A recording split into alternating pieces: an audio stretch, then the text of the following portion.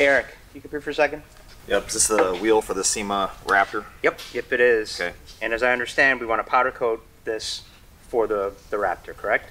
We're going to powder coat the wheel, the accent color to match all the other bumpers and the brackets and everything else. So powder coating only works on metal. Right.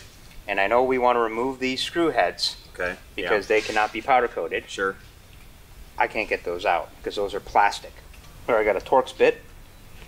As you can see, that's not coming out. What I'm hearing is we have to either find a new wheel or figure out how to get those out and then replace them safely. Couple ideas.